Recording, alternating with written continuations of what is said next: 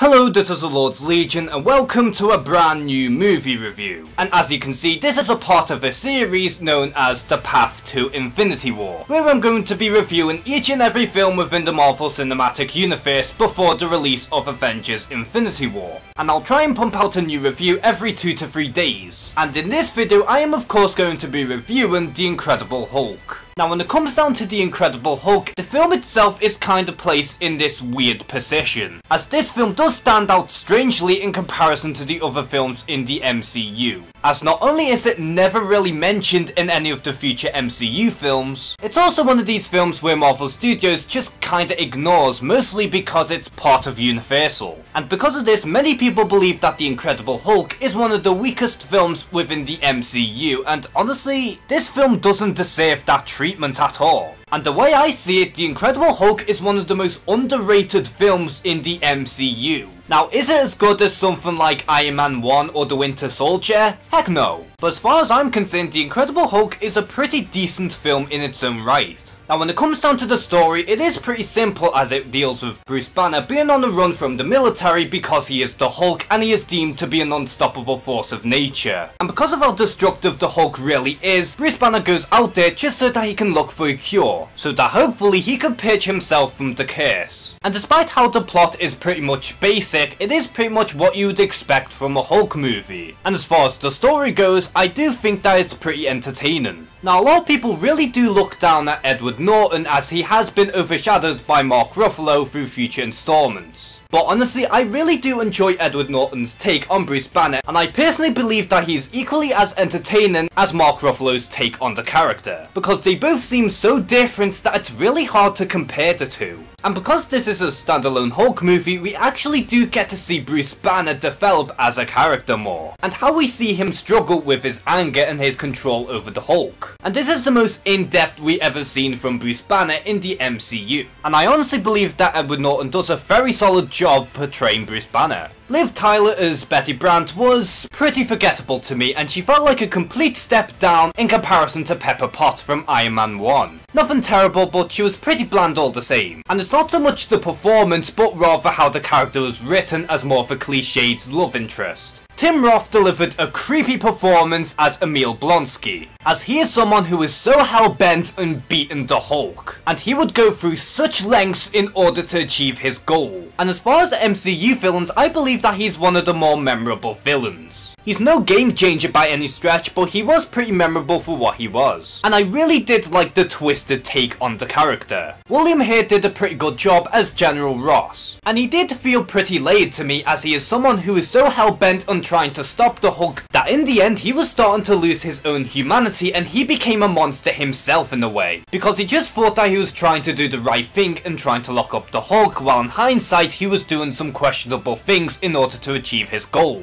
And lastly, we have Tim Blake Nelson as Samuel Stearns, and he was pretty enjoyable from what we had of him at least. And it does kinda suck that he's been more or less shafted from being the leader. And honestly, I thought he would do a pretty good job if he was given the chance. Now as far as the effects go, I do think that The Incredible Hulk hasn't aged as well as Iron Man 1, and this is mostly because they use more CG for the Hulk and the Abomination. And when you look at it, it is kinda hit and miss. Because when you look at the design for The Incredible Hulk, he looks absolutely incredible, no pun intended. Because there was just so much detail on the model and he really looked good most times out of 10. And I'm not sure if it's just me, but I honestly thought he looked a lot better in The Incredible Hulk than he did in The Avengers. Because he just kinda looked really shaky to me in that film, and he never once really looked real to me. But once we got to Age of Ultron and onwards, he really looked so much better by that point, because the Hulk looked so much more defined to me. And speaking of the Hulk, I really do like this portrayal of the monster because he felt so much more of a savage to me. We actually get to see the Hulk use the environment itself and use it to his advantage. Like how he tore off the cars in half and used them as gloves, which actually gave me chills because it reminds me so much of Ultimate Destruction. And then we also have the Abomination into account, and I honestly do believe that he still looks good even in today's standards. And I really do like this more grim approach to the character design, as it does make him stand out more than just another green Hulk. Though to be fair, I wish they did give him the ears. And the action scenes themselves are pretty top notch even within the MCU.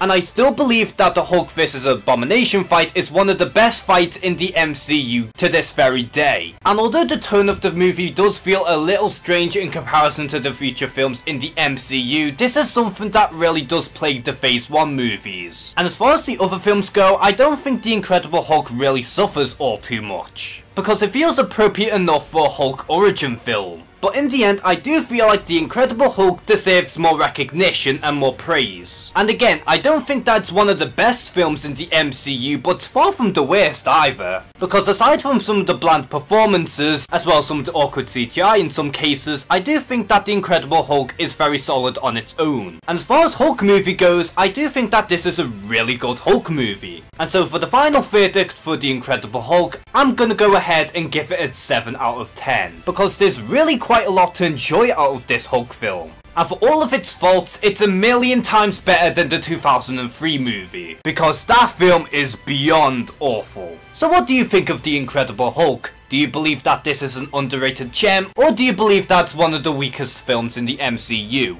Comment below and share some thoughts. And as always, thank you guys for watching this video. Please like and subscribe. Take care and have a good one.